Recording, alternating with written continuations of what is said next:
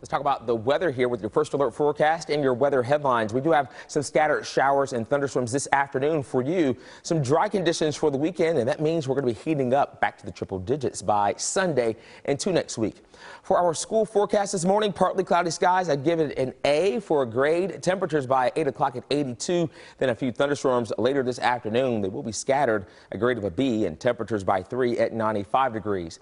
That rain chance at 40%. Scattered showers and thunderstorms down to 20% for your Thursday and a 10% chance for Friday. So today is another opportunity, a better opportunity to see showers and thunderstorms. On Futurecast, as we go through much of the morning, still dry weather that we are tracking, but we'll alert you to some scattered rain and thunderstorms sometime after 2 and 3 o'clock this afternoon. You'll see Futurecast at 4:45. I think for areas along and south of I-20, we'll have the best chance of seeing some scattered rain and storms. And some of those storms could produce some heavy rain and some gusty winds, maybe some frequent lightning. Once we lose most of the heating of the day, those showers will dissipate toward 11:30, but a couple little stragglers not out of the question. Then for your Thursday, it won't rain everywhere, but we'll have at least a 20% chance of pop-up showers and thunderstorms.